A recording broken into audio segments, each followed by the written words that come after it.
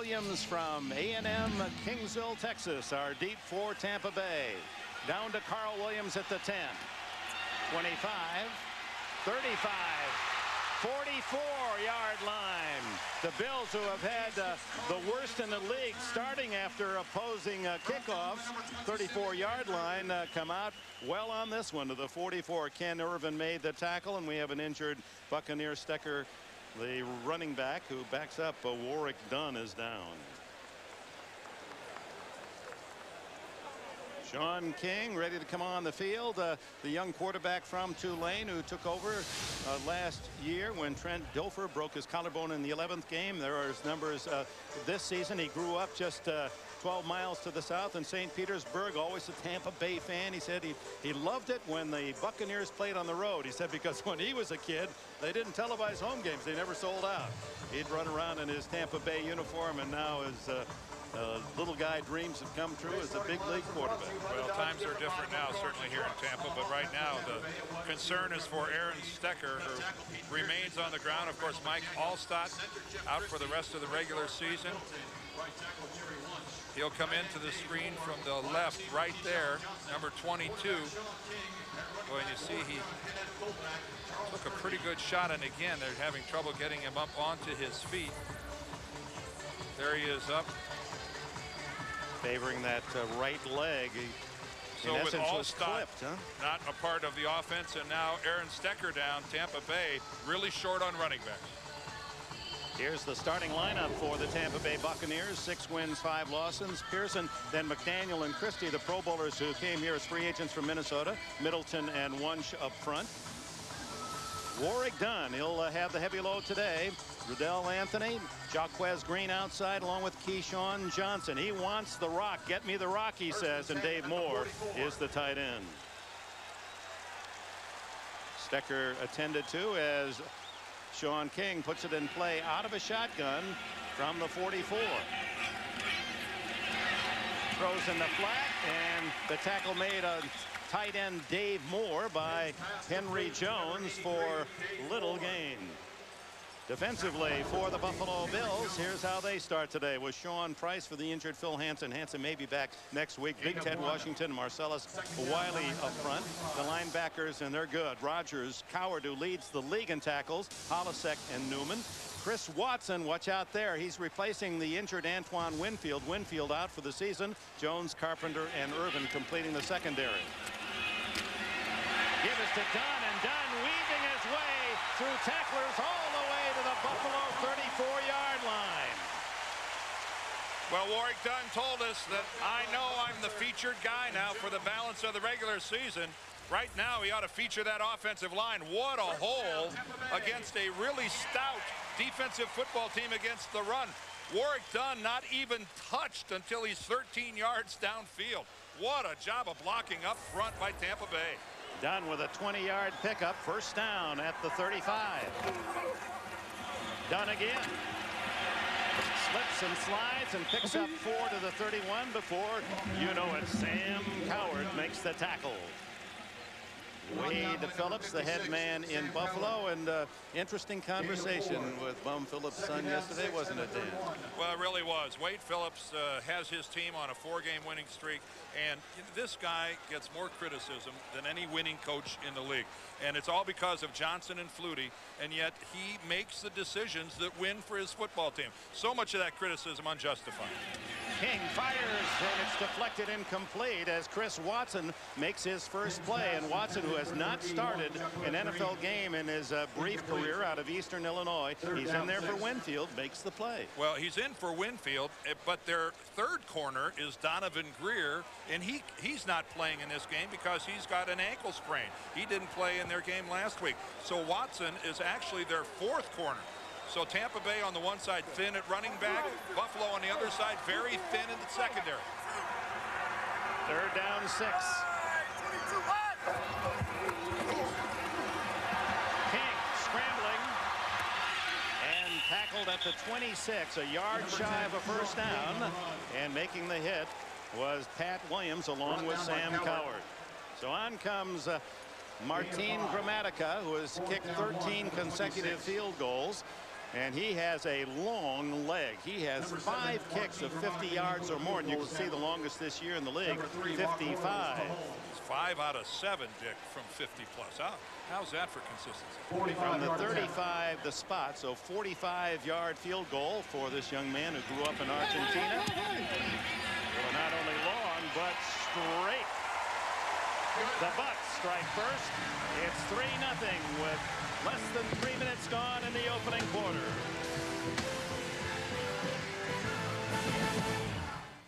Three nothing as Warwick Dunn's 20-yard run sets up this man Martin Gramatica's 45-yard field goal. His brother, Gramatica's brother Bill, a senior, plays his college ball here at University of South Florida, kicked a 63-yard field goal last week, and he figures to be playing on Sunday next year. So one brother's named Martin and the other one's Bill. Okay. This one is Chris Watson. Sure, it's not Bill. And the kick into the end zone to Watson, and he's going to take it out. And is toppled at the 21-yard line. Rabi Abdullah making the tackle. And here comes Rob Johnson, out for 4 weeks with a separated shoulder. Returned last week, and he has been a very tough quarterback for Buffalo in terms of taking punishment. Injured all year. He made that dive into the end zone to beat the Chiefs. No easy win on the road at Arrowhead. And as Wade Phillips said, what if we could win on the road? Tampa Bay and Kansas City. That would be a real quinella. Fighting the noise, Sean Bryson starts at running back. Quick drop. Eludes the pressure. Throws incomplete. Eric Moulds, and a flag goes down on the sidelines near where Moulds was positioned, but had his back to the play. Ed Hockley is our referee today, one of the best. And a good look right there that all the shiftiness at the quarterback position for the Buffalo Bills does not belong to Doug Flutie. Ooh, an offensive interference against the Bills, but you saw that Rob Johnson has some quicks. He's got good feet, and he evaded what looked like a sack to get out of the pocket and try to make something happen. And by the way, well, first Hockley. Before the pass was thrown, pass interference, offense, number 80, 10-yard penalty, repeat first down. Well, here's Wade Phillips starting lineup, trying to prevent that sack. Fina on an injured knee. Brown, Ostrowski, Nails, and Spriggs. Sean Bryson from Tennessee, Curtis Price, and Eric Moulds leads the league in catches, 76. Jeremy McDaniel starts. 3 wide receivers. The tight end is Jay Remersma. Bryson. And on first and long, he manages only a couple. Jamie Duncan, the middle linebacker, leading the charge for the Tampa Bay Buccaneers. And here are the Buccaneers with their 43 sacks, second in the league behind New Orleans 49. Ahanotu, McFarland, Warren Sapp. How good is he? Marcus Jones, you know who he is? We'll tell you. Sheldon Quarles, Jamie Duncan, and Derek Brooks 3 times to Honolulu. Abraham and Barber on the corners, and Robinson and John Lynch dislocated left shoulder at Chicago last week and surprisingly starts today. One of the toughest hitters in the deep secondary in the league. Big hole, and it's Bryson charging through across the 20 to the 23 or 4 before Lynch can make the stop. That'll bring up third down in about 8. Well, that time Sean Bryson running the football cuts to his left, which fortunately for John Lynch is to his right shoulder. Watch that cut right there. It allows Lynch to come in and make the hit with his right shoulder. John Lynch, and we're going to watch it very closely. I'm not sure how effectively he could do anything with his left arm. Get it up in the air, make tackles with it, grab ball carriers. We got to watch it closely. 3rd and 7.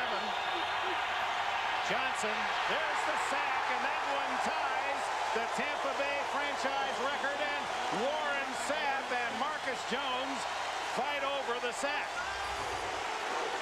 It looked like Warren Sapp was the first one there, and he just puts a whiff on Jamie Nails over at right guard. Warren Sapp, the first one there. It'll be interesting. Does he get the whole sack or a half a sack? He's chasing the club record of 13 which is owned by Hall of Famer Leroy Selman. And Marcus Jones has 11, only 1/2 sack less than Sack. Kicked by Chris Moore, and it's a beautiful spiral. Carl Williams at the 33, 45, 50, and to the Buffalo 47-yard line, and good field position again for the Tampa Bay Buccaneers.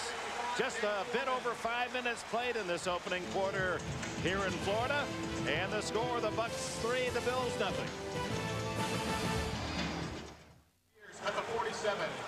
Football Palace of the Tampa Bay Buccaneers will host Super Bowl 35 in January here on CBS.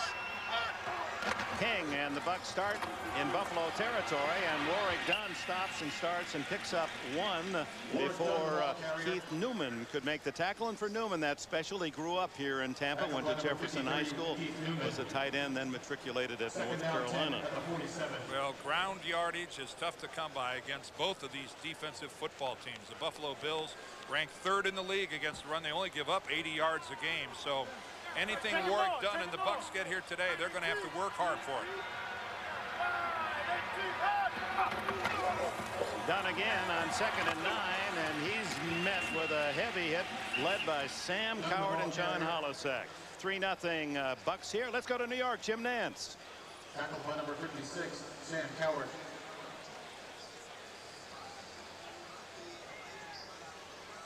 Third down 7 at the 44.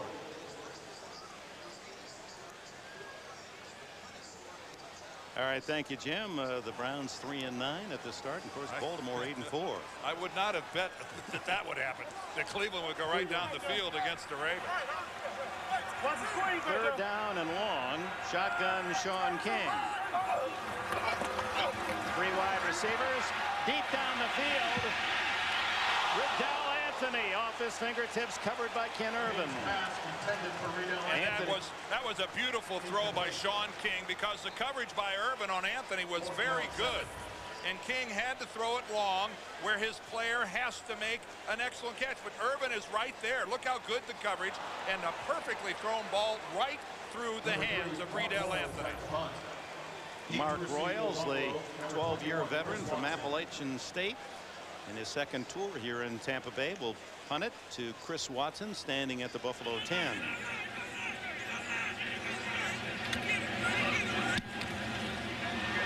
Wobbly kick, Watson fair catch at the 16-yard line, and that's where Rob Johnson and the Bills will begin with 8:27 remaining opening quarter here in Tampa Bay.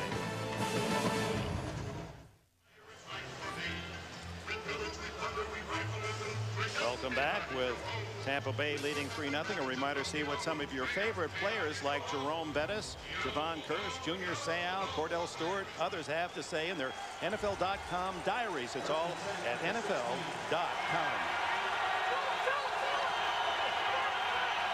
Antoine Smith now in the backfield behind Rob Johnson. Bills at the 16-yard line, and it is Smith.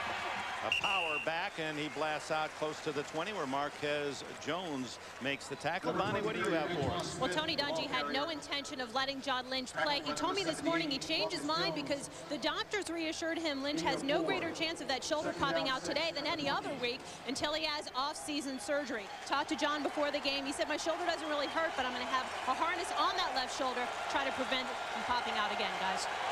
Thank you, Bonnie. A 2-time Pro Bowler. Lynch, a real inspiration to that defense. On 2nd down, Smith again. And doesn't get much at all. They push him back. Progress to the 20. 3-0 Tampa Bay over Buffalo. And now to New York and Jim Nantz. Tackle by number 72, Chidi Ahanatu. Third down 6 at the 20. Cincinnati looking for its 3rd win of the year, and Pittsburgh trying to get even at 6-all.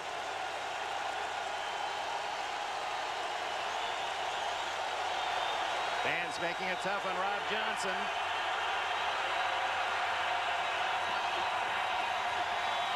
Underneath to Cavill, but he's tackled at the 25. That's a couple of yards shy of the first down. Derek Brooks, number 55 for the Buccaneers, leads the team in tackles out of Florida State. And what Buffalo needed to do offensively was just get a couple first downs, because they are losing the battle of field position right now. And a short little pass like that came up short, but they need to just stretch the chains a little bit. Again, the Buccaneers ought to come out of this with really good field position and a chance to add to their 3-point lead. This is being played at the wrong end of the field as far as Buffalo is concerned. Morris punt very high, but also quite short. Fair catch, Carl Williams at the 47-yard line. So again, Tampa Bay, 3 possessions, all 3 have started outside the Buccaneer 40-yard line. They lead it 3-0.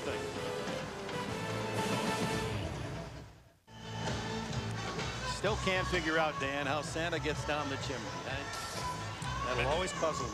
Magic, Dick. It's magic. First and 10 at the 46. Happy Thanksgiving weekend, everyone. How many shopping days, Dick? I think it's 29 and counting. I'm a double XL, just remember. I got you. Great field position for Tampa Bay, and on first down, King going to throw, and he bites the turf for the first time as Sam Coward and big Ted Washington meet at the quarterback. And Washington.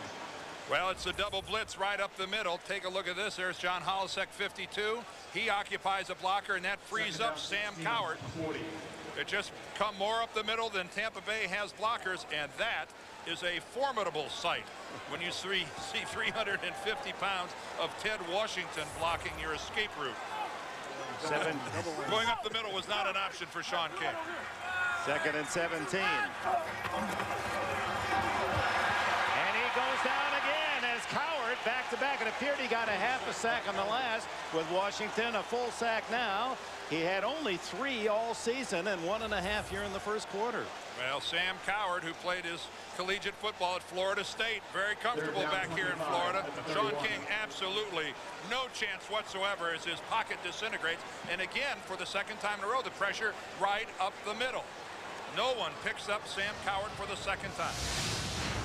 Coward, whose mother Harriet has been campaigning for her son to make the Pro Bowl, emailing. He said the count is wrong there too here in Florida. He should be up there with the most votes. And 3 in a row. Whoa. The hat trick for the Buffalo Bills, and Marcellus Wiley gets the sack along with Newman following up. Ooh, I haven't seen that in a while, where an offensive possession is 3 consecutive sacks. Sean King has a little more time. He's not even close, though, to getting rid of the football. At least that time he had a chance to plant and look downfield, but Sean gave no hint that he had found anybody even reasonably close to being open. And the kick now by Mark Royals. And Watson checks the defense and takes it and is tackled immediately at the 31-yard line. Now Buffalo finally starts from outside their 30. They trail by 3.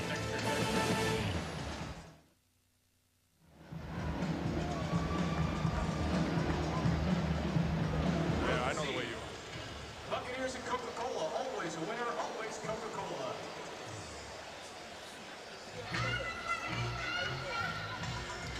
It's been the checkout counter for the defense. Sacks, 4 sacks for Buffalo, 2 sacks for Tampa Bay, and the result, the Buccaneers a minus 29 yards passing, only plus 14 for Buffalo.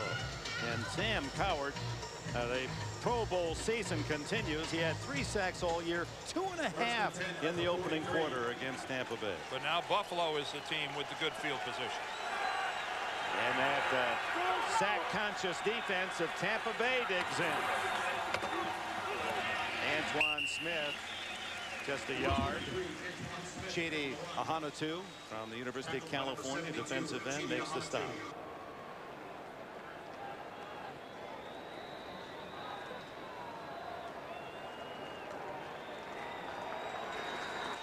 And what an exciting finish I think we're in for, Dick.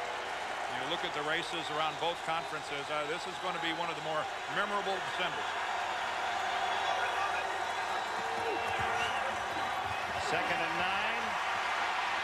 Dumps it off to Antoine Smith, not known for his receiving abilities. That's one of the reasons he was benched for several games earlier this year. Just shy of the first down. Back to New York we go.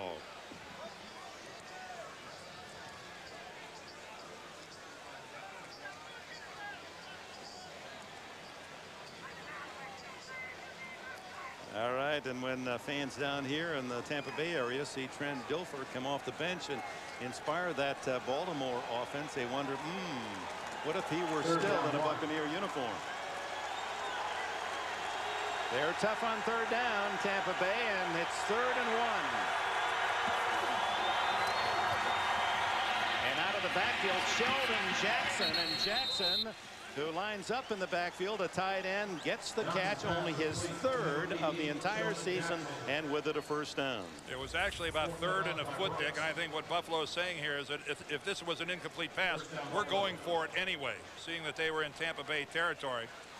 But there's a very effective play and a high percentage pass to Jackson. Looking inside, Warren Sapp's going to draw a crowd, but he's got to play the run first on 3rd and a foot. Jay Reamersma, I think, has to be a big part of Buffalo's offense today if they're to win. He's lined up on the right side, and it's Johnson on a bootleg. And he ducks out of bounds with help at the 32-yard line as Rondé Barber, the twin brother, the Giants running back Tiki, makes the play. Both twins playing at the University of Virginia. Barber coming to Tampa Bay as a 3rd-round pick. He's the older brother. He's 7 minutes older than Tiki, so he has certain rights and rules in the family. Well, and he's also having one heck of a year. He's run an interception in for a touchdown. He's run a fumble recovery in for a touchdown this year. When you get your defense scoring like that, those are playmakers. And Rondé Barber has certainly had a playmaker kind of year. 2nd and 4. Johnson underneath to Moulds. And he dives to the 16-yard line. Dexter Jackson with a tackle. Every time I see the ball thrown to Eric Moulds, I think of Keyshawn Johnson telling us yesterday, you know, they only throw me the ball 2 or 3 times a game. They throw it to Eric Moulds 15 times a game. Well, Eric Moulds certainly is the leading character and the figurehead of this Buffalo passing game. Why wouldn't you throw it to him time after time after time? The guy catches it. That's right. And as a rookie showed how smart he was, he worked out with Jerry Rice in the offseason. Something about that number 80. It is. Antoine Smith, a single back. And he tries the left side and powers inside the 10 to the 9-yard line before Derek Brooks can make the stop. Buffalo's having to make an adjustment in their offensive backfield, too. Their talented rookie Sammy Morris not playing because of the ankle. But look at the blocking up front. Look at that, outstanding. And there comes John Lynch in from the side. Again, and this is it's so admirable what Lynch is doing here today. Playing with a shoulder that almost certainly will pop out at sometime during the game today. 2nd and 2. It's Smith again. And he dives inside the 5 for a 1st and goal. Yeah, yesterday we saw John Lynch, a great star, baseball and football at Stanford, and he was holding his young son in the left arm, and that's the injured arm. He said, I'm okay as long as I don't lift him over my head. He and his wife celebrating, his wife Linda, the birth of the daughter just a week or so ago. You know, when you have a guy that tough in your locker room, it just picks up the whole team. We used to call guys like that the unguided missile. They come in, but Lynch is a guided missile. He hit what he aims at. Smith, and down there, he can't dance with that defense stacked up against the run, and he earns very little, and Lynch up to support again. Dexter Jackson.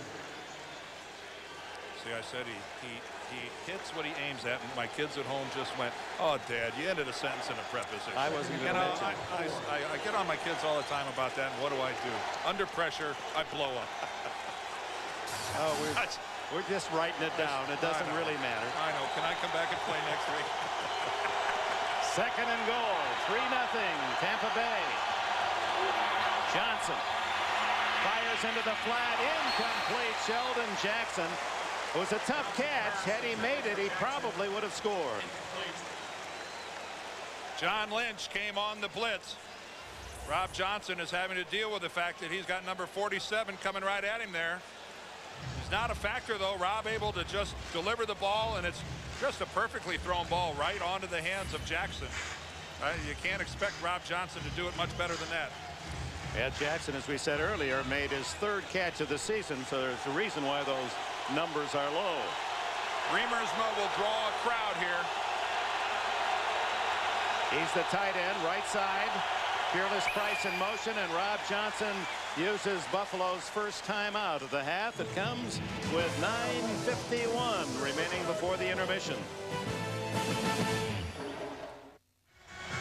Back on the good ship Buccaneers, where Buffalo threatens to cut into that 3-0 Tampa Bay lead. 3rd and goal inside the 5.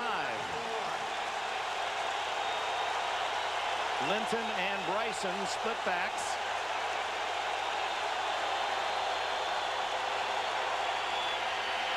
Johnson finally throws. Oh, catch by Jonathan Linton, spearing the ball. Dwight Clark, a la Clark, leaping high in the back of the end zone to give Buffalo the touchdown. And it's just another illustration why Wade Phillips wants Rob Johnson as his quarterback. It's not only Doug Flutie, a guy who can get out of the pocket and make something happen. Rob Johnson is as good a scrambling quarterback as there is in the National Football League. He buys himself another 3 or 4, maybe even 5 seconds before he finds Linton. Steve Christie has the extra point, and Jonathan Linton, only his 3rd catch of the entire year. But look at the quality of this touchdown reception that gives Buffalo the lead.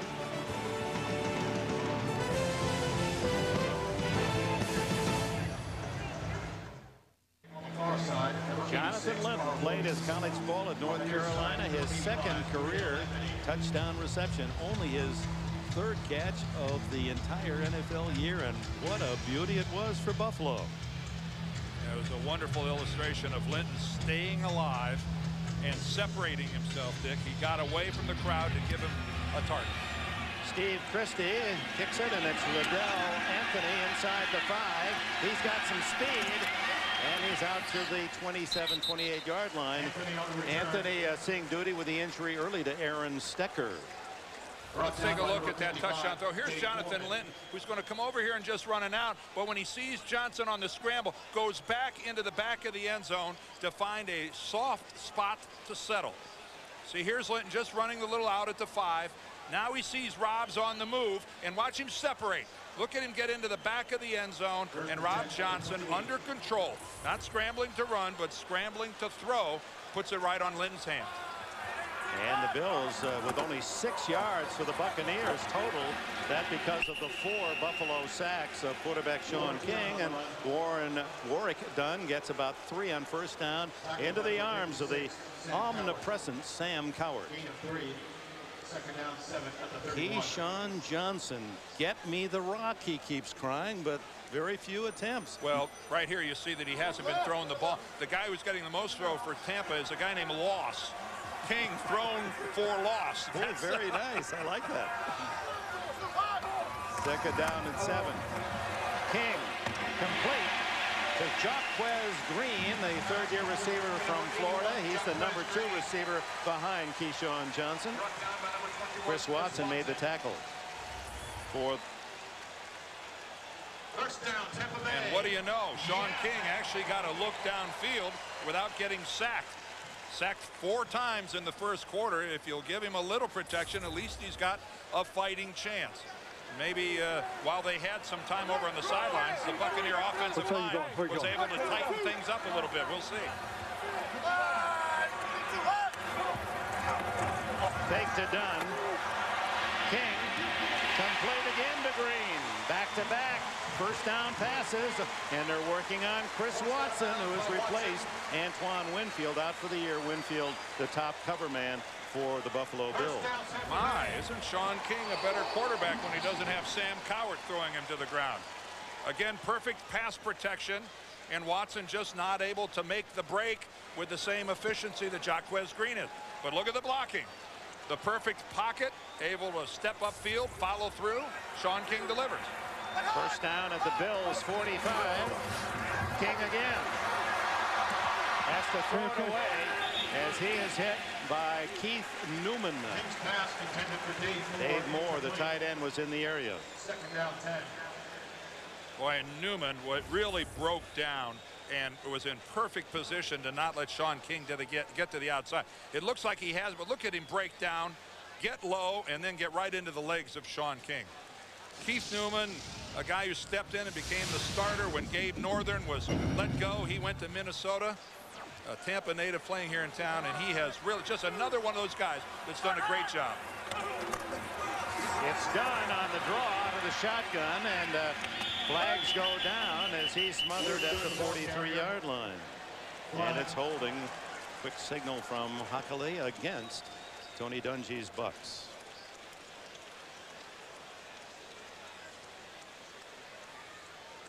I mentioned Keith Newman, Dick, but it just seems this Buffalo Bills team defensively just keeps rolling new people, and they don't miss a stride.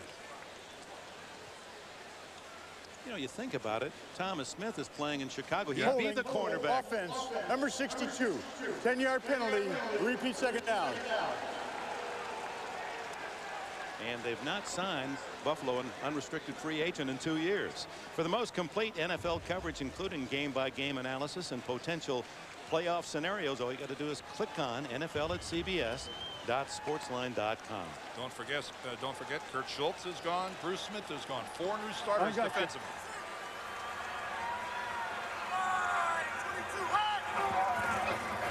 Second and 20. First receiver is covered.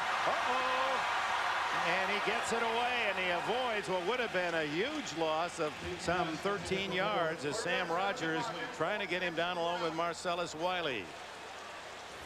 And that was heads up by Sean King, realizing that he had escaped that tight end to tight end pocket. He got it right. He's not far enough out yet. There he is. And that was a smart move. If you get it back anywhere near the line of scrimmage, you're allowed to throw it away and not get the intentional grounding. And smart this young man is, Sean King, and so is this veteran coach contemplating how to confuse the opposing quarterback. Take a timeout here with 7:14 left in the second quarter. Back at Raymond James Stadium, as we said, the site of the Super Bowl in late January, also the home of the University of South Florida Bulls and Tampa Bay Mutiny and Major League Soccer. Third down and 20 for the Buccaneers at their own 45.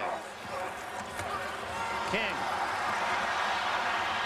And he's sacked again. That's number 5 as Marcellus Wiley and Keith Newman converged on young Sean King.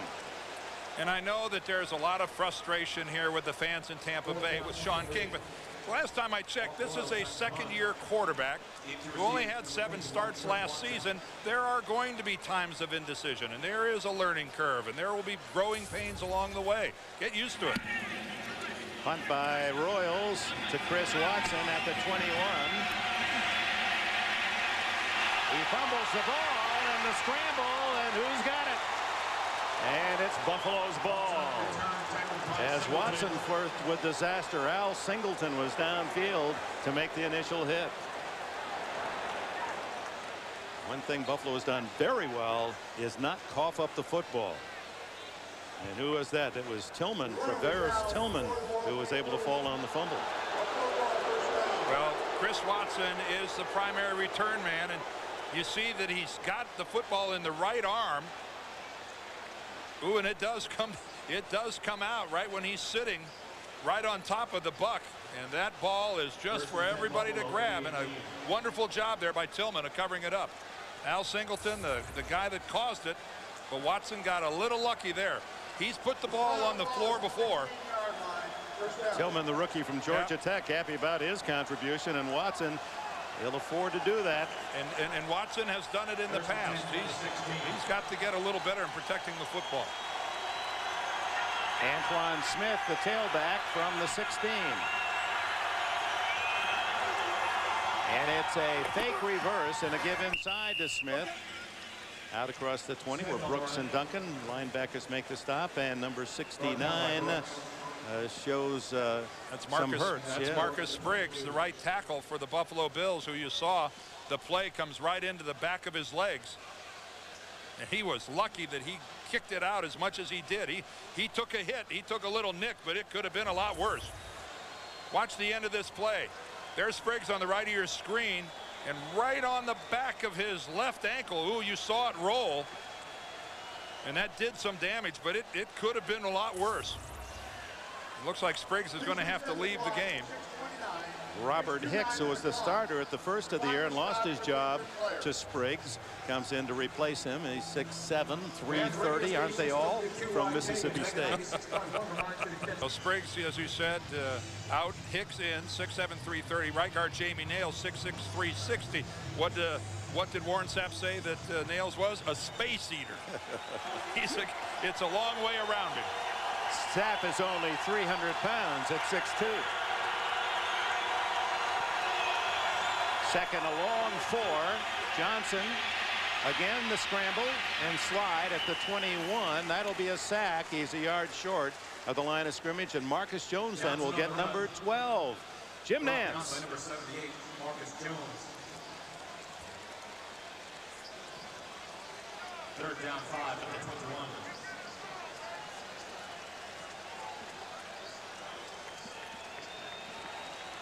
And Jim, don't think that Trent Dilfer isn't a hot topic down here in Tampa Bay, with them really not having a backup. Eric Sire backs up Sean King, but a lot of attention being paid to the success that Trent Dilfer is having in Baltimore.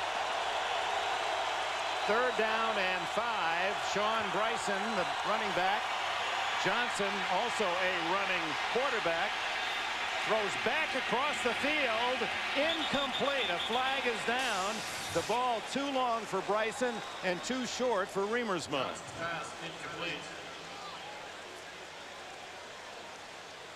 Chidi Ohanatu was the man chasing Johnson, and someone guilty of holding to protect Johnson. This one could be declined to force the punt. I think it might be offensive interference against Buffalo. Ed Hockley gave the signal for offensive interference. And apparently it'll be declined. Before the pass was thrown, pass interference, offense, number 80. The penalty is declined. Brings up fourth down. That's the second time today that Eric Moulds has been flagged for offensive interference. We're just in a wrestling match over there with Brian Kelly. He was held as much as he pushed. That was well, he got the last hold and the last throw. And that's the one they see. Yeah. Chris Moore. This one, a poor kick, very wobbly, and Carl Williams fair catches at the 46-yard line. Tampa Bay again midfield to start the series, trailing 7-3.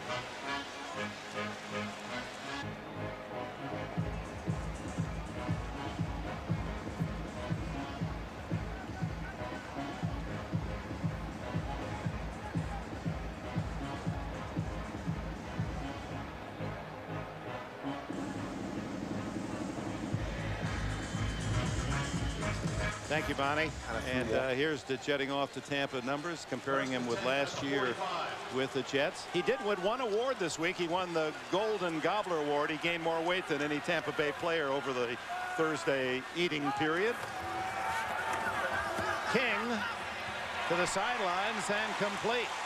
It's Jaquez Green again, and this time working on Ken Irvin. First down.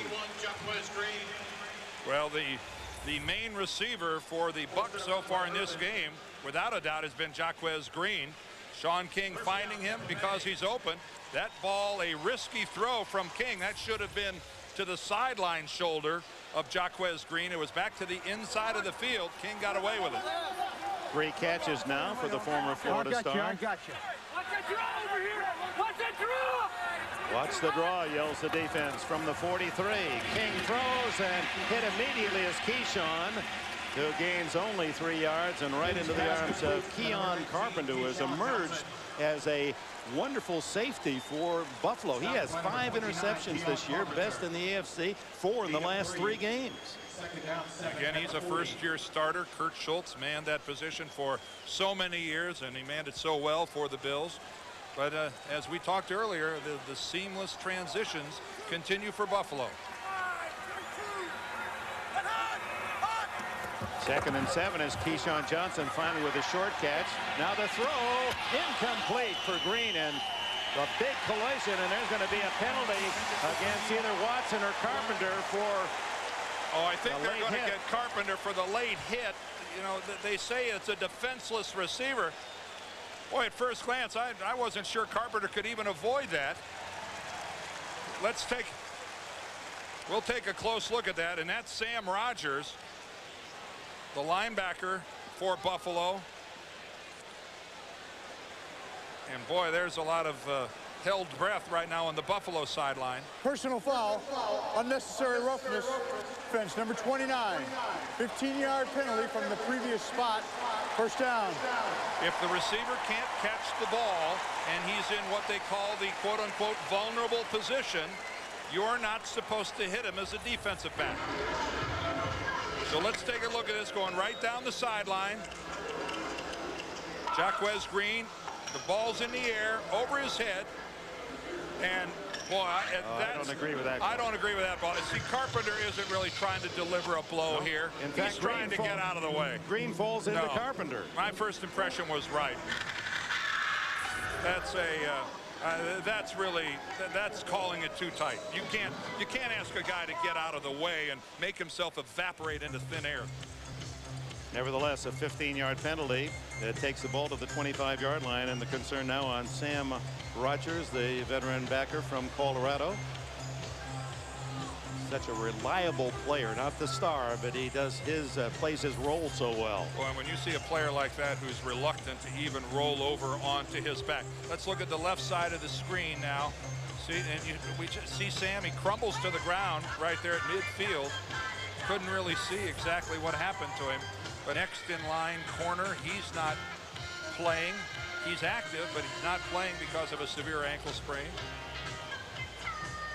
And Phil Hansen's still out. Hopefully he'll be back next week. Their starting defensive end. So it's a war of attrition here with the Bills defensively. So King works against a new linebacker, Corey Moore, after the 15-yard penalty. This one batted right back in his face as penetration by Sean Price out of the University of Pacific, a guy that just has a great motor. Second down 10. And he is right in Sean King's face. This is a batted ball. A lot of times you see batted ball from a guy who never leaves the line of scrimmage. Not so with Sean Price right there. He is only about 2 feet away from Sean King. Again, the pocket collapsed for Tampa. From North Tahoe, California, where next to football, skiing is his deal.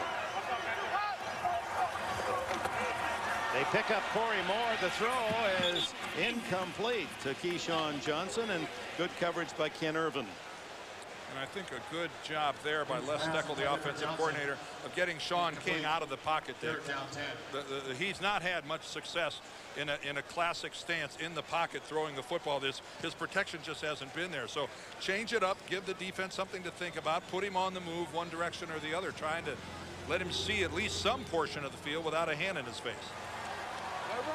Well, Keyshawn now has been thrown to twice, caught one. That's what he had in almost the entire game, too, at Chicago last week. 3rd and 10. King floats it up there, and wide open is Warwick Dunn to the 3-yard line. So they picked on Corey Moore, who was covering Warwick Dunn out of the backfield. Oh, and that's not an accident. You know they're going to go right to him. You've got the rookie against one of the best receiving backs. There to the right of your screen, going upfield. And what a beautiful pass by King. But Corey Moore, under no circumstances at any time in this game, going to run all the way down the field with Warwick Dunn. Got to watch out when you sit in the north end zone. They shoot the cannons even when they don't score a touchdown. Back with 3:41 left in the half, and Tampa Bay 2 yards away from the lead. When they're working hard to reload these cannons after prematurely launching a salvo. What happened? The way they got confused is the one official did signal touchdown, and then they quickly came back and spotted the ball at the 2.5-yard line. But the one official kind of sent the wrong message up to the artillery guys on the ship. The old Jolly Roger, you know, they got the quick saber, the quick trigger up there. See the enemy. If I sat underneath those things, I would jump out of my skin. Turn the blue beards to beard black when you sit up there. And whistle stops play. Bills and the Bucs now. Well, we've got a challenge. We've got a challenge over on the Buffalo sideline. They threw their red flag out. Well, it appeared that Dunn clearly was in bounds when he caught the ball, then fell out of bounds. Ruling on the field that the pass was complete. Now let's go take a look at it. Buffalo is risking their only remaining timeout here in the first half as Wade Phillips couldn't get through with the buzzer. He actually had to throw the red flag out onto the field, which is their backup option.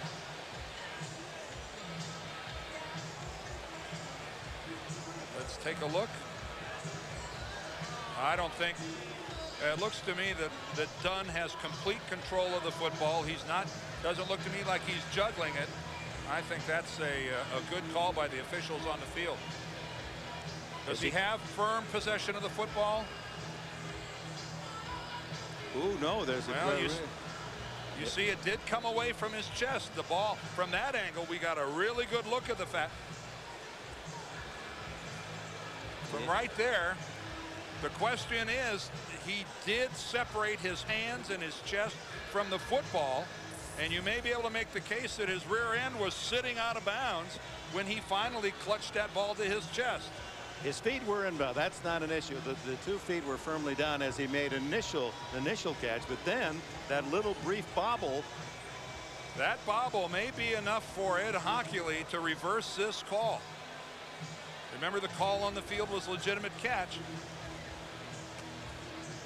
It's funny, you looked at it from the one angle and you don't see that bobble. It looked like he had it cleanly, but then from the second angle, the camera really close to it.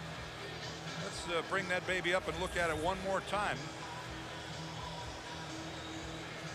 There's the bobble, and now where does he have possession? But you don't see the bobble as clearly. There. Yeah, right there. You can see his hands came off the football.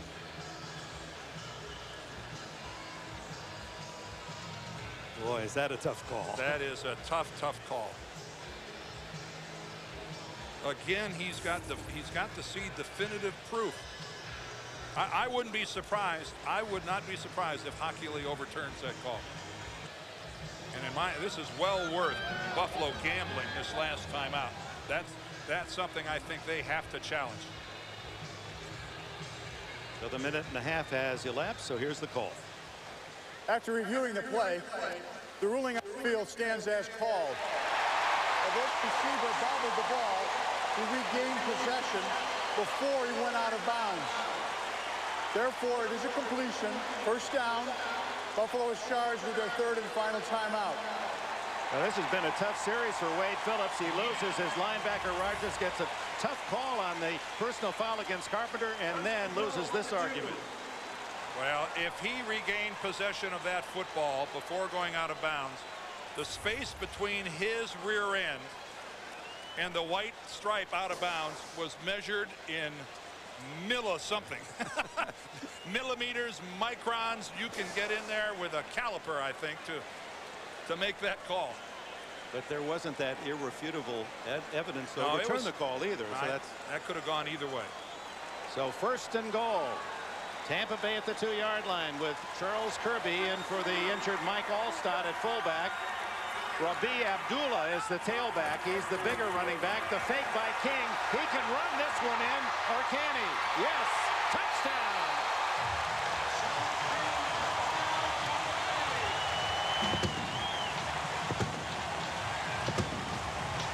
And we've got an injured Buffalo player down here. I think Keon Carpenter's still down on the ground. And Buffalo just can't afford to lose anybody else in their secondary. They're almost out of warm bodies down there.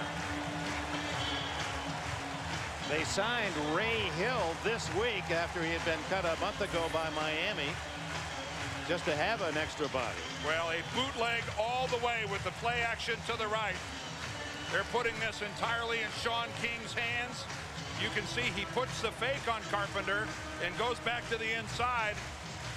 Let's look at it and see. Does Carpenter roll over his ankle? Carpenter's going to come in from the left here.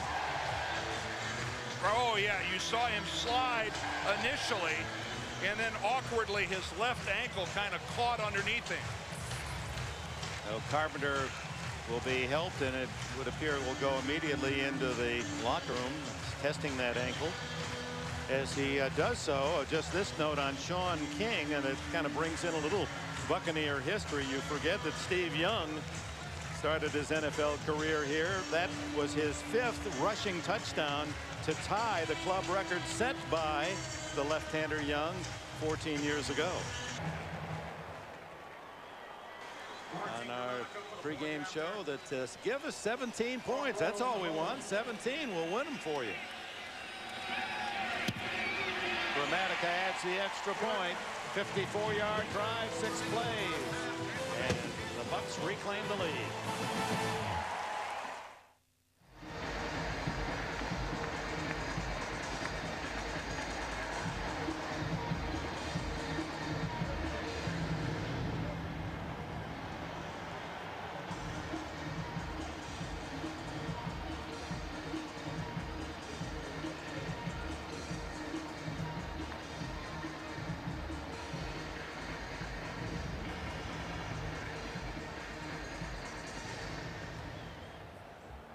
Attention Buccaneers fans.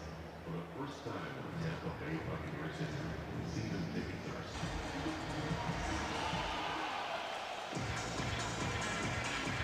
A look at Buccaneer Cove in the north end zone. The ship battle of defenses continues. Buffalo came in number 5, Tampa Bay number 6. Now it's the Buccaneers' turn. They've tried to stop Buffalo, leading 10-7. Oh my! John Lynch invading the backfield. This is some performance by this Pro Bowl strong safety. Again, I'm telling you, nobody thought John Lynch was going to play today. Even Tony Dungy, look at him come in from the right side, the stick right in the chest. There's not a better run-stopping strong safety in football. Look at that. Look at that hit. It's hard to imagine, folks, how much that has to hurt when you have a dislocated left shoulder. He deposits the ball carrier, Bryson, for a 2-yard loss. 2nd and 12. Johnson just does get it away. Fearless Price tackled immediately by Derek Brooks. Well, Dick, right now, both of these quarterbacks have been hit hard by the opposing defenses. But right now, Rob Johnson is the one who is starting to look a little frayed around the edges. He's moving pretty slowly. 3rd and 7. Here comes the blitz for the Buccaneers. The throw complete. Reamersma in the open. 40 and 31-yard line before the Buccaneers catch up with him. Donnie Abraham. Big play for Wade Phillips Bills. Boy, does Rob Johnson do a good job here of finding Jay Reamersma. Again, he's his favorite target in a situation like that. And Donnie Abraham just thought he had a play on the football.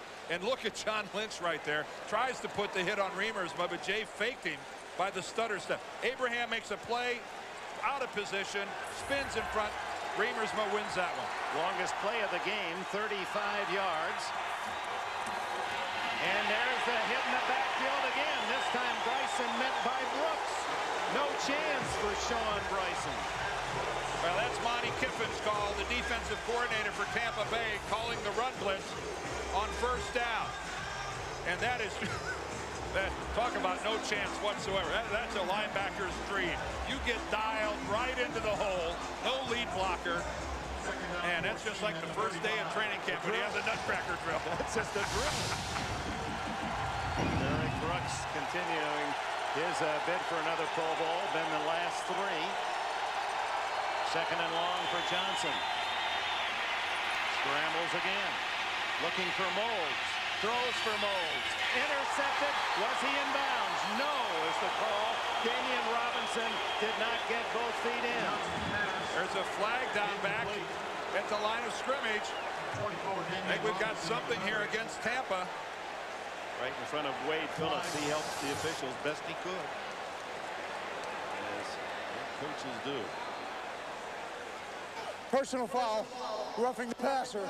Defense, number 99, 15-yard penalty, 1st down. Warren Sapp guilty of a big crime here.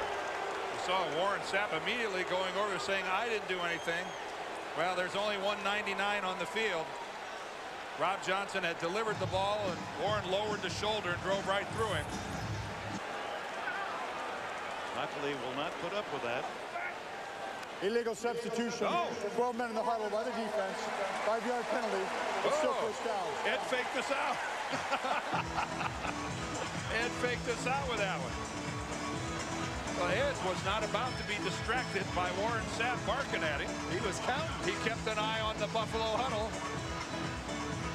He wasn't hearing, he was counting. You can send in a player, but the player that he's replacing has to leave the huddle. You're not allowed to have a dozen in there at one time. It's not fair to the defense. Rookie Kwame Cavell, the wide receiver. Flags go down. Appear to be false start against the Bills. Sheldon Jackson, who was injured earlier, left early from his stance, but he wasn't the only one. Before the ball was snapped, false start, offense, number 88, 5-yard penalty. It's still first down. Jackson right in front of referee Hockley. Carl Mott. Little doubt about his feelings. Well, those are penalties that aren't made in the heat of battle. Those are concentration penalties, a false start, and those are the most frustrating to a coaching staff. So 2 5-yard penalties take the ball from the 20 to the 30. As Johnson fires incomplete for Moulds. Rondé Barber took away the inside.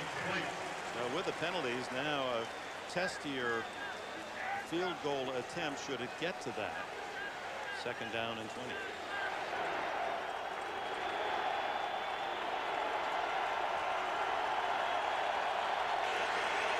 If you love defensive football, this is good stuff. 5 wides for Johnson, who throws to the open man, and it's Jeremy McDaniel, his first catch of the game, who has made the club as an undrafted free agent a year ago out of Arizona and really produced this year. And a smart play by Rob Johnson, finding somebody downfield other than Moulds or Remersma. And he completely surprises Tampa Bay this time by working to McDaniel. Brian Kelly had decent coverage, but that was just an outstanding throw by Johnson. 11 yards of the 20 Johnson needed, but he's back in field goal range. 3rd and 9. Good protection underneath the Peerless Price, but can he get? He fumbles the ball, and Tampa Bay has recovered. And here comes Brian Kelly, finally tackled by John Fina. How many times have you seen a player spit out the football when he's trying to do something extra to help his team? And that is the case here, as Peerless Price is just struggling to find his way to the first down marker. This is just an extra effort on his part, doing everything he can do to get there. Is that Shelton Quarles? Who knocks that ball loose? After the interception, the runner was ruled down by contact. Tampa Bay keeps the ball at the 11-yard line. First down. Well, the turnover stands. And again, it's just Peerless Price trying to dig out a crucial extra yard or two to give his team a first down. And that ends up costing his team dearly. The field goal, it wouldn't have been a first down at 4th and 1, but the field goal would have tied it for Buffalo.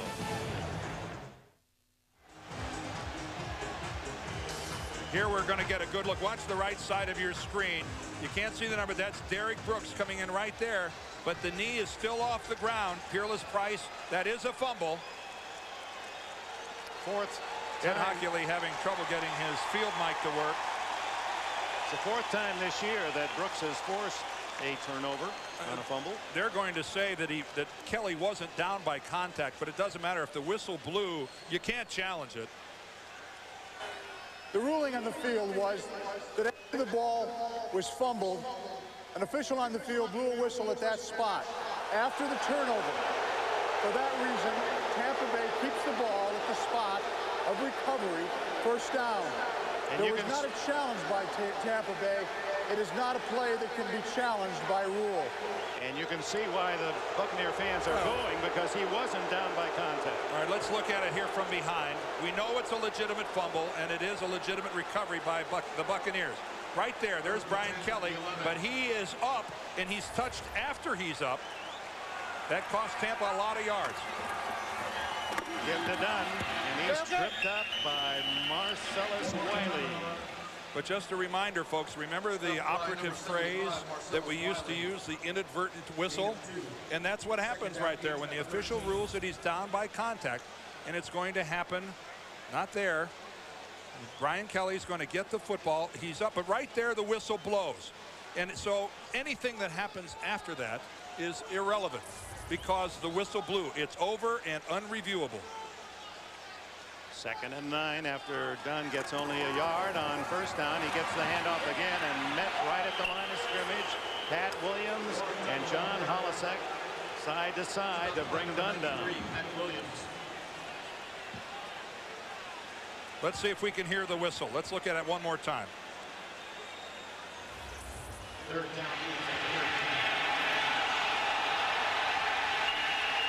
Yeah, you hear the whistles blowing. Of course, you heard the whistles blowing after Brian Kelly was already up and running with the football. Small consolation to the Tampa fans.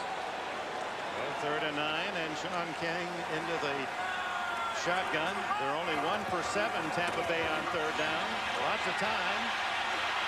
And good work here by King, but runs it out of bounds at the 16-yard line. Shea Foreman on the coverage. Foreman playing for the injured Sam Cowart. Marcellus Wiley was the man who flushed him out. Almost everybody in the Buffalo secondary is playing for somebody else. Kenny Irvin's almost all alone over there at right cornerback. Again, though, Sean King not being stupid with the football, not throwing into coverage. Better to run with. 10-7 Buccaneers, and Mark Royal's kick. Big spiral. Watson fair catch at the 37-yard line. Buffalo certainly outgaining Tampa Bay offensively, but haven't put them on the scoreboard. The Bucs a must game, lead it by 3.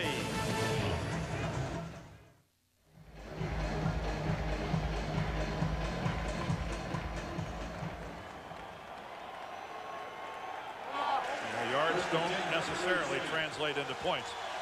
Well, the fumble by Peerless Price at the Tampa Bay 11, plus the missed opportunity at the end of the half. Peerless Price trying to make amends, but as he gave ground, he was tackled immediately by Brooks and Barber. Today's game is brought to you by Peter Parker Dodge.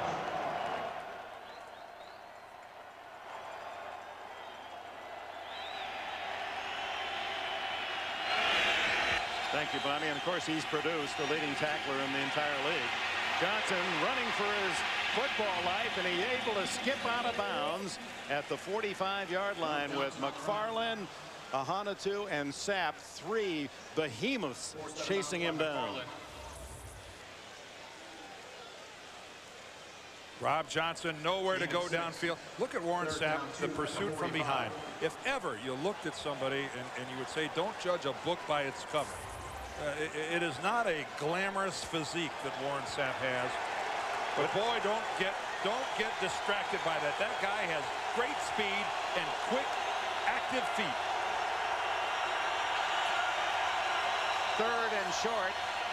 Johnson again has to run to the 40. Dives for the sticks. Did he make it? Yes, they're going to mark it at the 49-yard line. And a first down. No. They're pointing back at the 45-yard line. And if that's the case, he didn't make it. One official had marked it short. And one official went upside down on the sidelines. I think head linesman Mark Hittner, he took a hit himself. Ahanotu tried to look at the effort by Rob Johnson and trying to get the first down. But he steps out of bounds shy of the 45, so it's 3rd and 2. We might be able to see the official take a hit here. Whoa, there he goes right there. Mark Hittner took a hit. So he's back on his feet. You think this is an easy job, huh? No. And that's a good look at why a lot of teams don't let injured guys stand on the sideline. Moore almost has his kick blocked. Their contact by Nate Webster, but no flag. And Tampa Bay with good field position out right at the 30-yard line with 2:18 remaining in the third, and the Buccaneers still leading by 3.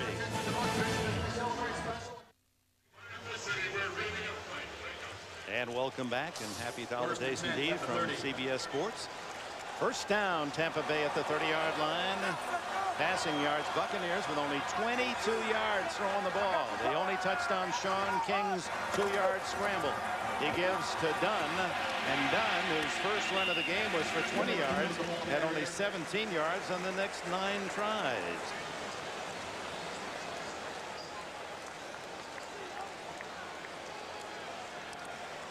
Well, that's a good call there, Jim. Boy, you're right. That is a pitiful effort.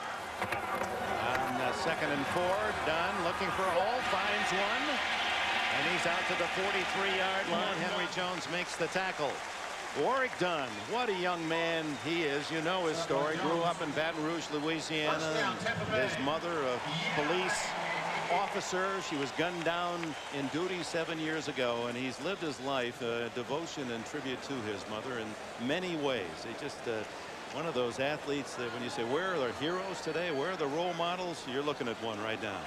And you're also looking at a guy that has to shoulder the running game for the Bucs the rest of the year. On first down, King gets out of the trap. Now lobs a throw complete to Moore, and the tight end is in Buffalo territory with a first down at the 43. Holisek made the tackle. And Sean King under a lot of pressure. Marcellus Wiley was all over him. Again, he's not finding anybody initially. Has to move. He gets away from Wiley, and it's not pretty.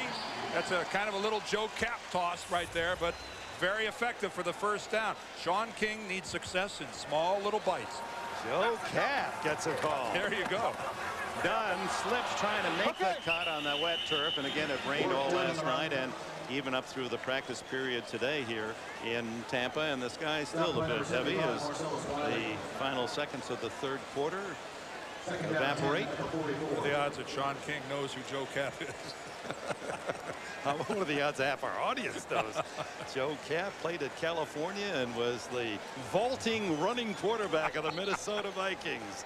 And that's it for 3. Tampa 10, Buffalo 7. We'll return to Raymond James Stadium right after this word from your local station.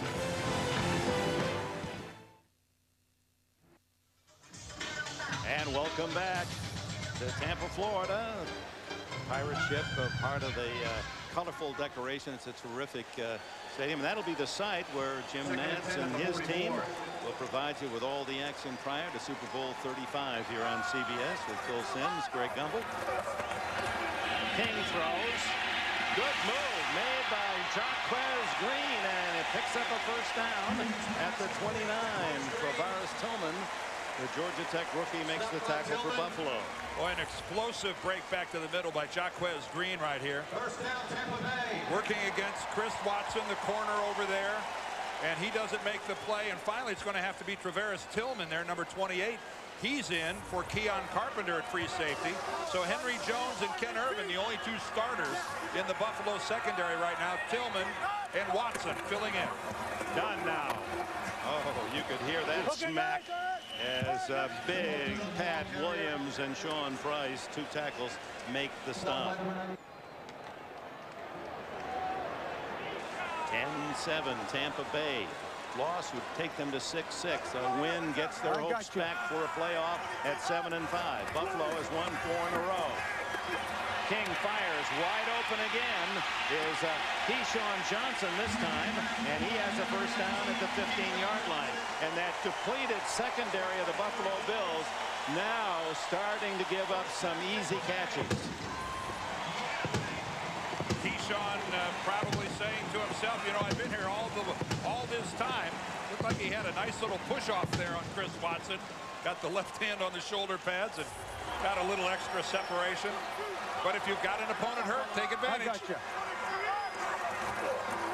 Done for 5 for 7, and then pushed back at the 10-yard line. John Holisek veteran from Illinois, makes another play. This year, Tampa Bay in the red zone, or they call it the green zone when they're inside their opponent's 20-yard line. Last year, they were only 33% touchdowns. This year, 61% touchdowns. So in that regard, Les Tekel's new offense has been much more productive.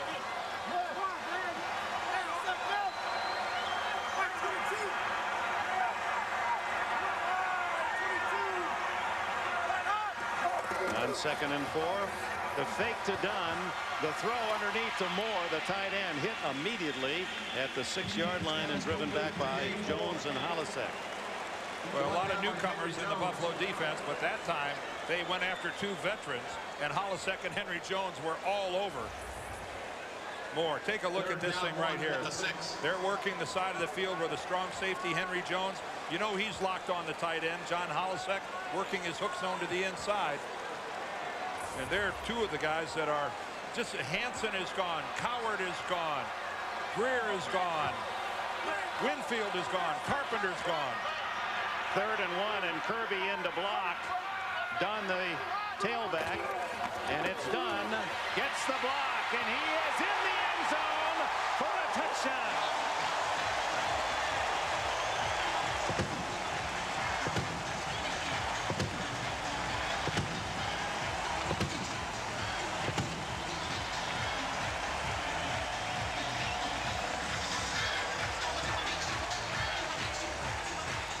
And they produce once again in the green zone to the Buccaneers.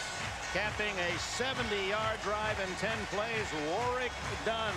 Only, surprisingly, his 2nd rushing touchdown of the year. And I think he got a good block out front from Charles Kirby, the fullback, taking Mike Allstott's place. Grammatica's point try is there. And Tampa Bay, Warren Sapp said, give us 17. That's what the defense has, 17-7.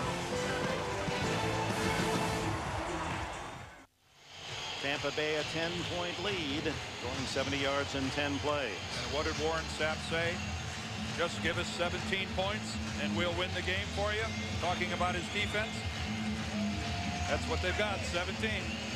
And both coaches said we'll win it in the 4th quarter. And so Dunn's touchdown comes here in the 4th. Grammatica kicks it off to Bryson and Watson. Very little productivity out of these returns for the Bills. Watson. And a little better this time, out to the 30-yard line before he's tripped up by Dexter Jackson. And a timeout called. 11:26 remaining, 4th quarter.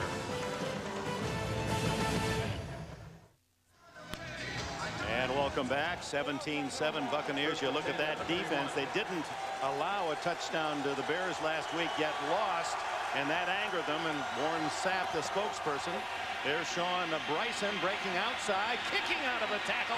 Oh, what an effort by Bryson as he picks up the 1st down at his 46-yard line. Back to the touchdown. Go back and take a look at this from right. You're playing middle linebacker right here, and it's going to come right at you. Great block. Watch the block right there by Dave Moore, the tight end. Take a look at that as he locks up Jay Foreman and just plants him. And then look at the lead block right there, kicking Keith Newman out, is fullback Charles Kirby. That give kudos to the lead blockers. Warrick Dunn stuffs it in. Johnson steps up. Slides wisely at the Buffalo 49 in front of Derek Brooks. Gain of about 3.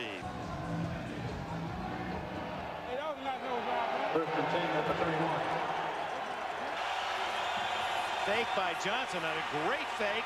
Then he throws to Antoine Smith to make it tight end Sheldon Jackson. And Jackson is shy of the 1st down at the 45. Never have a quarterback and a receiver been as wide open as both of these 2 guys were. I thought he was going to run it, didn't you? Well, I think maybe it's just a case of Rob Johnson being a little beat up and saying, hey, if I've got a chance to let somebody else take the hit, let's let Sheldon do it. They spot the ball closer to the 46-yard line, so it's 3rd and almost a full 2 yards. Lots of yards, not many points for Buffalo.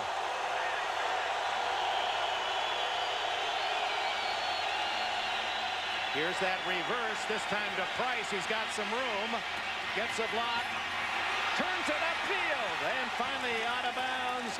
And let's see where they mark this one, all the way inside the 20-yard line. That's the play that wasn't being respected much earlier, and they picked their spot, and Price gets a big gainer, 27 yards. Boy, and does this ever get set up nicely. This is taking advantage of the team speed, but I look at the fake on the sideline right here. It takes right here, Donnie Abraham, number 21. He pulled up thinking Peerless Price was going to run out of bounds. Donnie Abraham had a chance to make that play, and he stopped. Well, to the Tampa Bay 19, another invasion for Buffalo. They haven't come away with much. Johnson fires to the end zone. Touchdown, Eric Moulds. And Moulds has his 5th score of the year, and do the Bills strike quickly on that series. It took them only a minute. And that time, Ronde Barber, the corner, is the victim of Eric Moulds. Just classic drop back, no play action, beautiful blocking, and it's man coverage. Barber on Moulds, and it's no contest. No contest at all as Eric Moulds makes the break to the corner, and Barber left way behind. Steve Christie, who nearly missed a field goal at the end of the first half, hits the extra point, and Buffalo right back in the game. Almost 9 minutes left. Johnson to Moulds, 19 yards. The lead is 3. Eric Moulds, Keyshawn Johnson were focal points. Pass catching. The Buccaneers were up short, thinking there might be an onside kick. So Riddell Anthony has to go back and take the touchback, and the flag is down. Might have been offside against Buffalo. I think it's about all it can be, clear back there at the 30-yard line. Ooh, this makes everybody happy. A chance to run all the way down under a kickoff again. Take another block in the open field. Offside by the kicking team. 5-yard penalty, free kick. But yeah, he's frustrated. But you know something? You can't make Sean King grow any quicker than he's going to grow. And people forget that he didn't come in as the starter until the 11th game last year. So he's played about 1 full season. So he's really at the end of a rookie year. The try again by Christie, and Riddell Anthony takes it at the 6. Good wedge. 40. And Christie able to jersey tackle him out of bounds. And a flag goes down at the 49 of Buffalo. If it counts, a 47-yard return by the former Florida star Riddell Anthony. The flag was away from There was no foul on the play. No foul on the play. Tampa Bay ball, first down. Well, we've had an inadvertent whistle, an inadvertent flag. Okay, take a Riddell Anthony, a very accomplished open field runner, but this is good blocking. Behind his wedge and then breaks to the right when the Buffalo coverage falls apart. Anthony with the kickoff return duties because Aaron Stecker was hurt on the first play of the game. Warwick Dunn just eluded the big arm of one of the tackles, and a flag is down.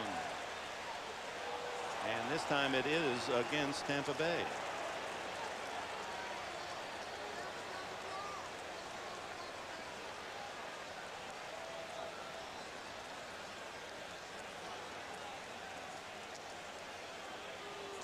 Holding offense, number 83, 10-yard penalty from the spot of the foul. Repeat, first down.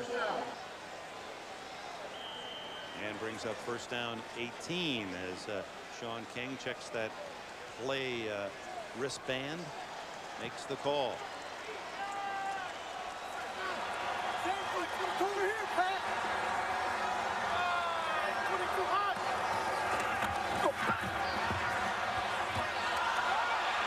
Almost intercepted by Pat Williams, who came back from his defensive tackle position. Chris Watson had batted the ball free from Yaquez Green. Well, this is not the guy you expect to see. Look at that, right off the hands of Chris Watson. Oh boy, Chris Watson had an easy interception. Oh, did he make the break, get right in front, and he's got that ball right in his hands. It was Warwick Dunn that almost got the carom in front of Pat Williams. Here's Dunn. Grabbed from behind and dragged down by Hollisek. Foreman there as well.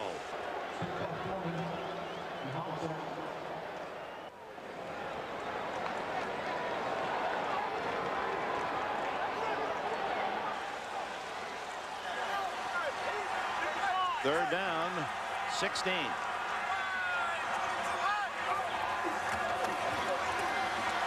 King, lots of time, and then has to swallow it at the 44-yard line. Corey Moore, 54, gets him down.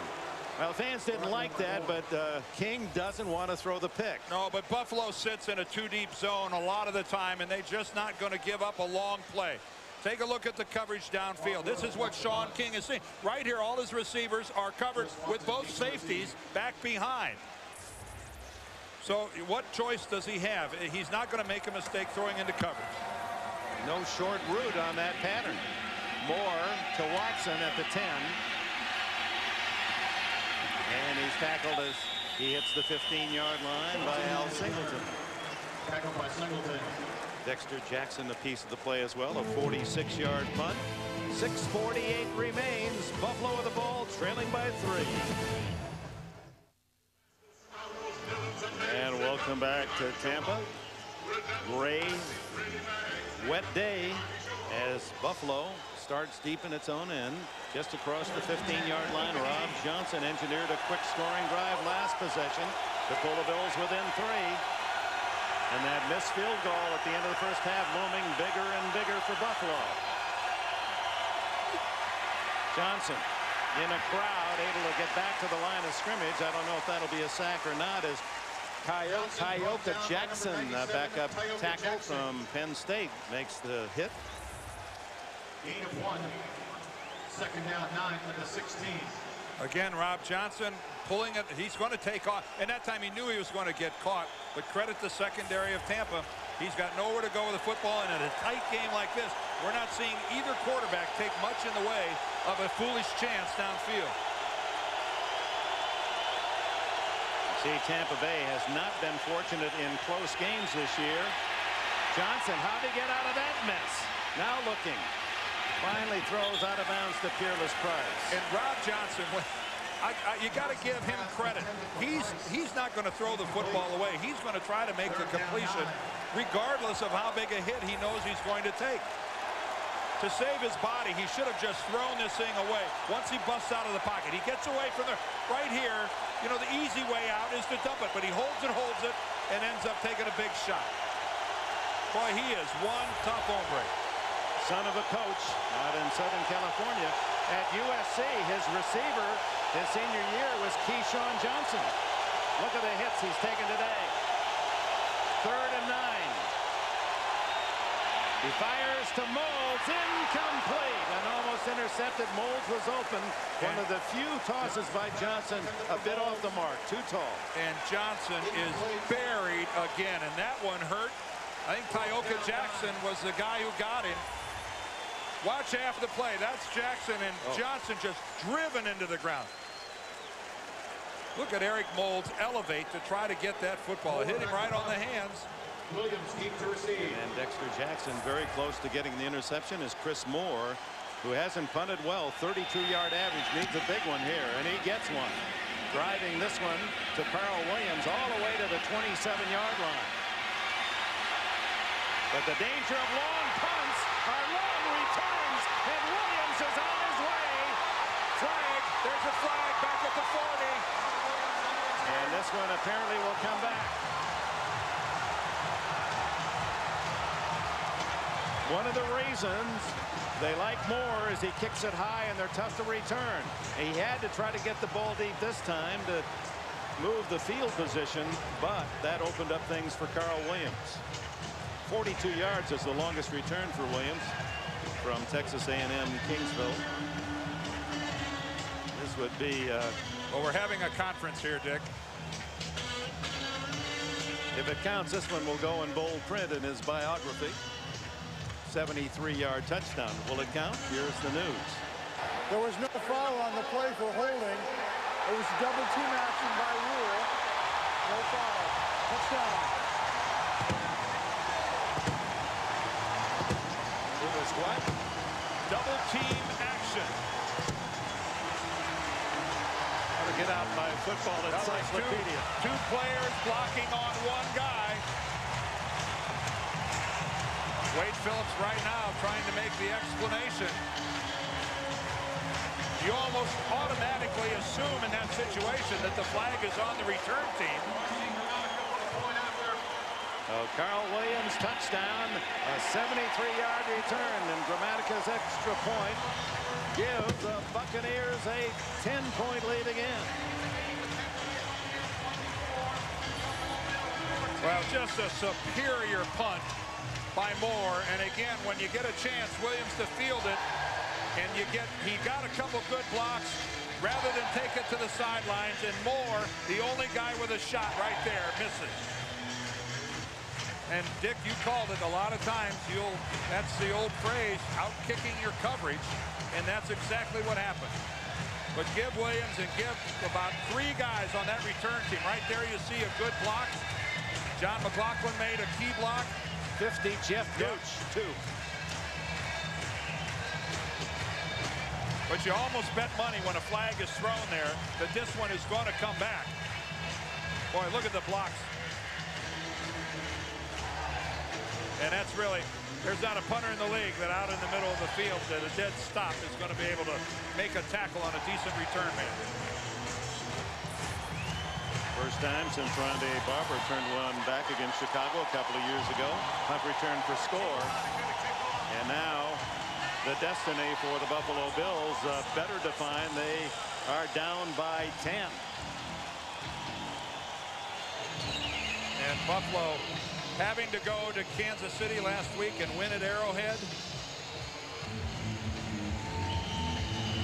And we welcome those of you that have watched the Baltimore Ravens win impressively after giving up the opening touchdown to the Cleveland Browns as Baltimore goes 9-4. Dick Enberg, Dan Dierdorf, Bonnie Bernstein here in Tampa, Florida, where a punt return by Carl Williams has just electrified this crowd. A 73-yard touchdown and a 24-14 lead for the Buccaneers. After 25 seconds, there was no pick. So we've had an inadvertent whistle, an inadvertent 2 of those flags, and now an inadvertent kick. Well, you're not allowed to go until the referee signals that the ball is in play. That happened in the Super Bowl once. That's right. It's Minneapolis. Martin Gramatica is going, what the heck is going on? I thought he started me. Now the Buffalo Bills coming in tied for second place in the AFC East, 1 game behind Miami.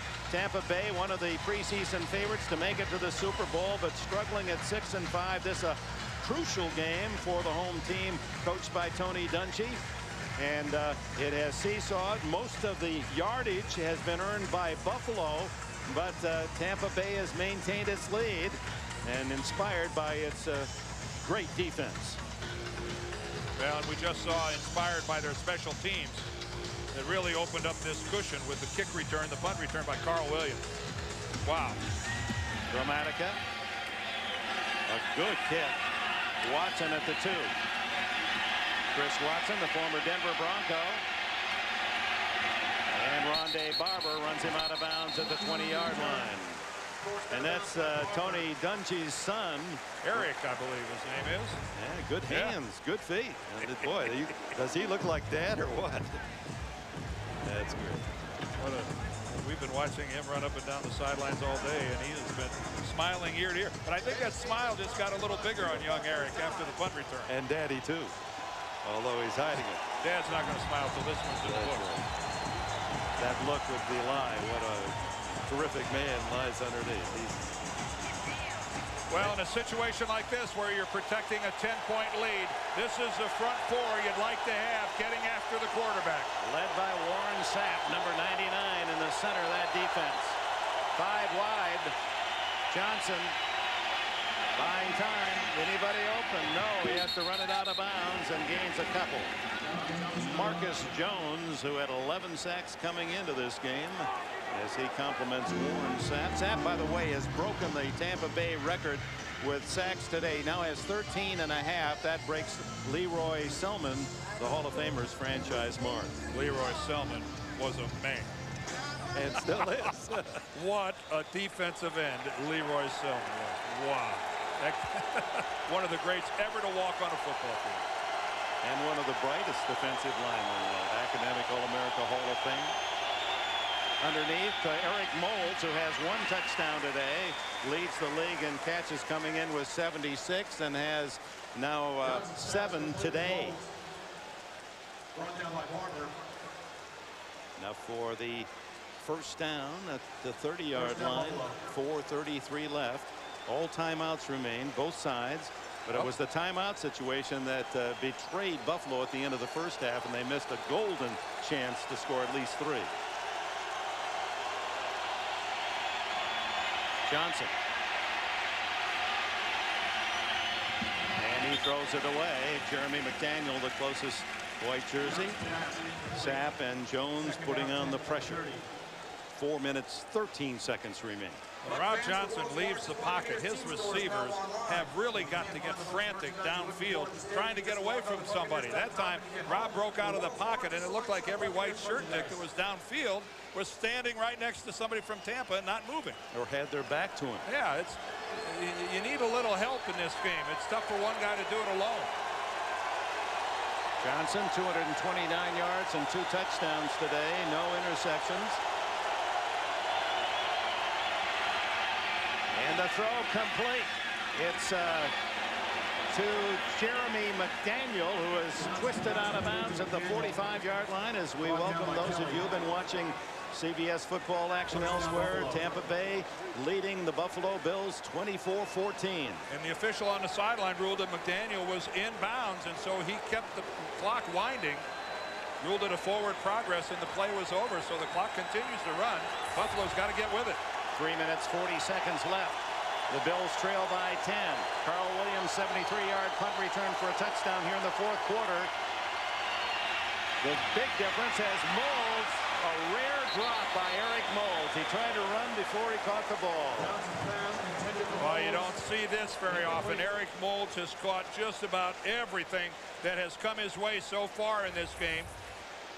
Take a look at it right here. Let's look at the head, look downfield. That's a classic look where you took your eye off the football and didn't watch it come into your hands. And he was looking at John Lynch, a remarkable starter, dislocated shoulder a week ago. As you look at the game summary, as all the yards belong to Buffalo, but the score is on the Buccaneers side. Johnson winds up and then winds down. Derek Brooks, but a fumble, and it goes to Sean Bryson. Bryson actually got a shovel pass. Rob Johnson didn't see it. He is down on his face at the 30-yard line.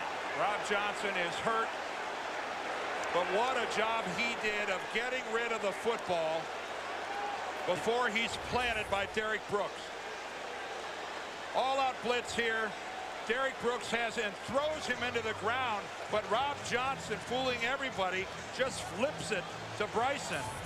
But what, you know, you're not supposed to be able to sling the quarterback like that. Again, let's take a look at the velocity with which Rob Johnson is thrown into the ground. But really, that's when you look at it from that angle, there's really not much else that Derek Brooks could have done. Just unfortunate for Rob Johnson that he hit the ground that hard. But he sure made a heck of a play before he went down. Meanwhile, this remarkable last-ditch effort, and Johnson just down, just the last second, making that one play to keep this drive alive and taking the punishment and giving his Bills a chance. Doug Flutie will come in for him. And we talked to him yesterday. I mean, of all the quarterbacks in the league, and they all get beat up, I mean, he gets the biggest medal so far this year. I mean, anything that could be injured, Johnson has suffered it this season. Well, he holds the ball until the last minute. Rob Johnson takes a lot of hits, a lot of them because he will not get rid of the football early. Take a look at the things that have happened to Rob Johnson this season. Keep in mind, he missed 4 games in the middle of the season. We didn't even count the knee injury. Remember the sack that burst, and it was twice the size of a normal knee. A flag is down, and Ed Hockley will sort this out as well. They still attend to Johnson at the 30. Finally have him in a seated position. This flag was not backed by Rob Johnson. I didn't see a flag thrown during the play.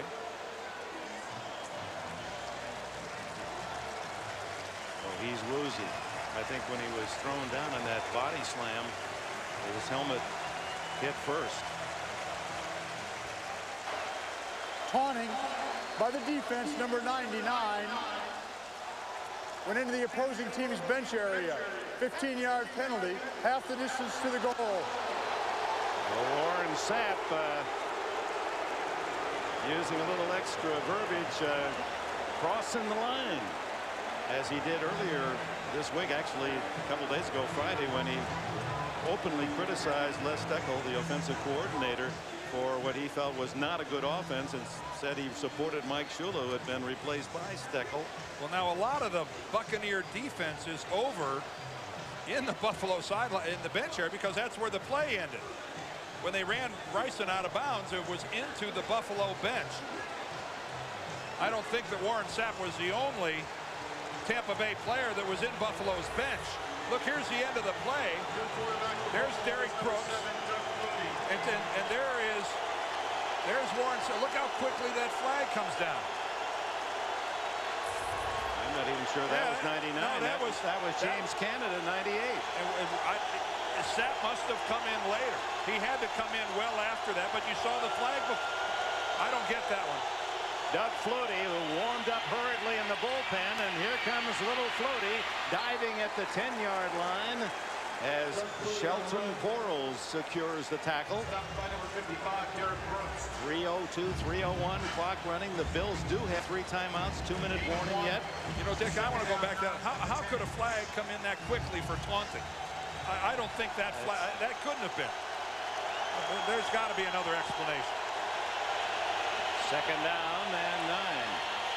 Flutie fires, almost intercepted. It was in the arms of Jamie Duncan, who had drifted back in front of Eric Moulds. Flag down. And here comes Rob Johnson back in. Can you believe this? Well, Doug Flutie throws that right into the hands of Jamie Duncan, who has 2 interceptions on the year. Duncan, the middle linebacker, replacing Hardy Nickerson this season. But look at this. Rob Johnson somehow got rid of the cobwebs. 3rd and 9. Now he throws to Peerless Price, who can't get out of the end zone, as he was well secured, pinned in that corner by Donnie Abraham, and they'll take the field goal here. They're going to need one sooner or later, and hope they can get the ball back for a touchdown drive to tie. Now you have to think, if this was 4th and a couple of yards, that Wade would probably take the opportunity to try for the touchdown. But at 4th and 9, forget it. You got to take the field goal. Christie missed a 42-yard field goal hurrying at the end of the first half. This one in a relaxed state, able to pound it through and make it 24-17.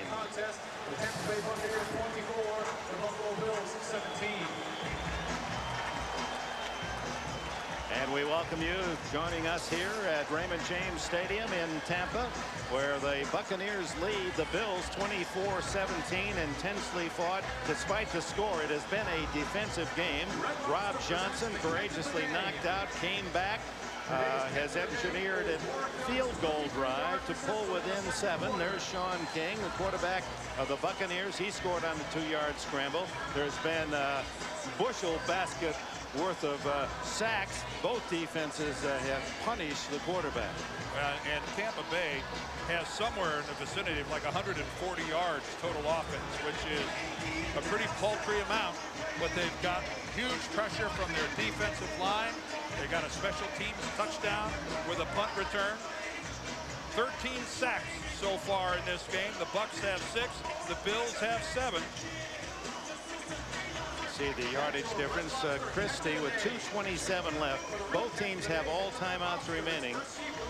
The Tampa Bay thus far not respecting the onside kick. No, and I think the key is with all 3 timeouts remaining, you got to kick it away and go for field position and count on your defense to give you a 3 and out.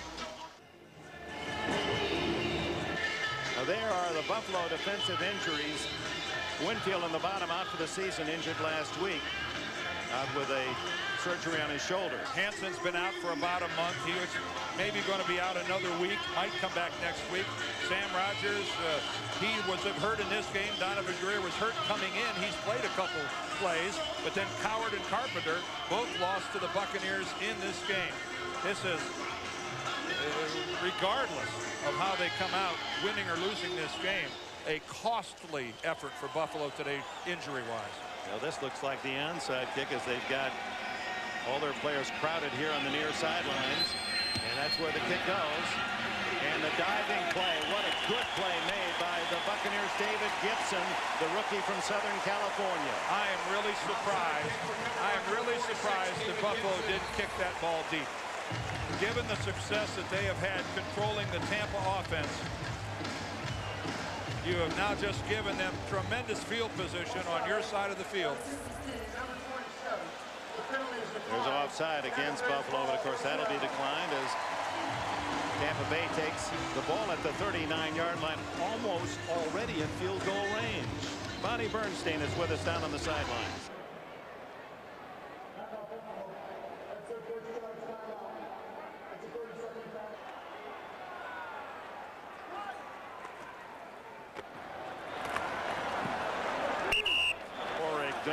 Into the shoulder tackle of Wiley and Foreman, and Buffalo spends its first timeout with 2:17 left.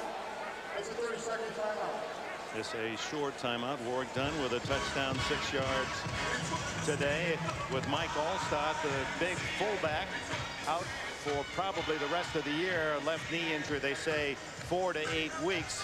Might come back for the playoffs. Yeah, we asked Tony Dungy, there's Mike on the sidelines now. We asked him best case scenario. He said 4 weeks. The doctors are saying 6 to 8. So it's conceivable that if Tampa Bay is a wild card team and has to play, I guess that Mike Allstott an outside chance of maybe being able to come back. How productive he would be, that remains to be seen, obviously. Then the other side is no one expected the other Pro Bowler that was injured last week, John Lynch, the safety man, to play today, and he starts, and he's made a serious contribution. We have seen nothing short of a miraculous effort by John Lynch in playing with a dislocated shoulder. 2nd and 9. They did make a yard on first down. Dunn. There he goes. He's on his way to a Tampa Bay score. 39 yards for Dunn's second touchdown today.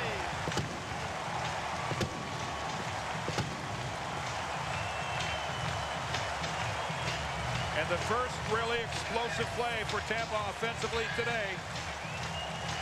Look at the size of the hole on the left. Ted Washington not able to get an arm on Warwick Dunn.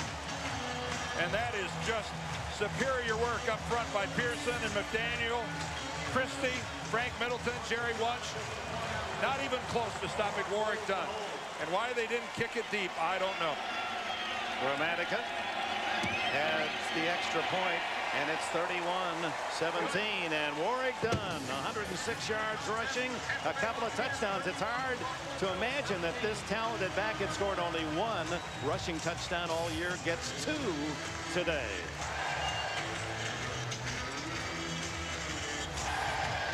Again, take a look at this up front. Nobody at home on the right side of Buffalo's defense. And Warwick Dunn, about that point, I'm sure couldn't believe his good fortune to be that open on a running play, especially at a critical time of the game like that. It's the first 100-yard rusher Buffalo has allowed this year.